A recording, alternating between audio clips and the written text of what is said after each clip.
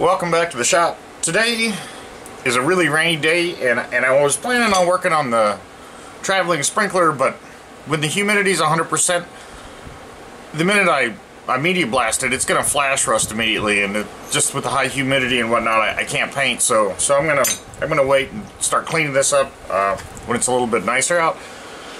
But what I have today is a tool. This isn't mine. I'm cleaning this up for a good buddy of mine.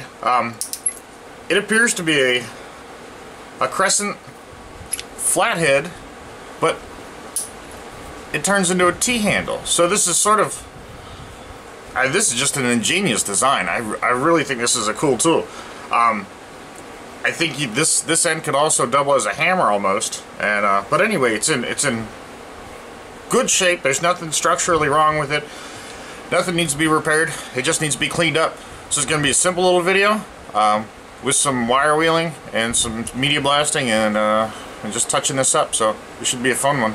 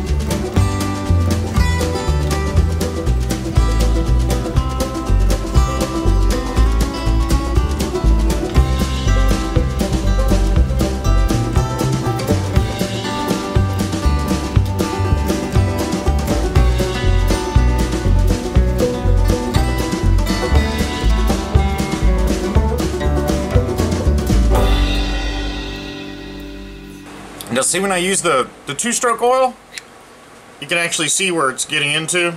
I can see working through the threads. I mean, it's messy, but it's a good indicator.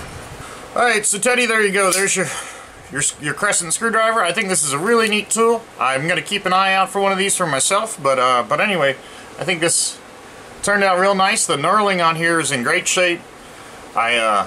I smoothed over the head a little bit with some 220 sandpaper very quickly, and then took it to the fiber wheel and sort of polished it up a little bit.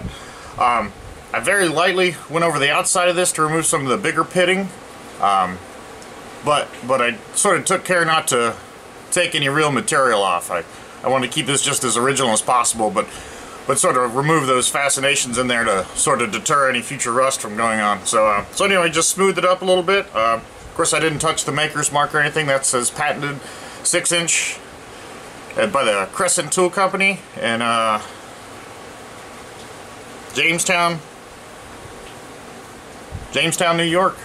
So anyway, have no idea the date on this tool, but anyways, neat little project, and I'm gonna try to get to the sprinkler later on this week. But anyway, just want to get some content up today. So thanks for watching. Thanks for subscribing. Have a good day.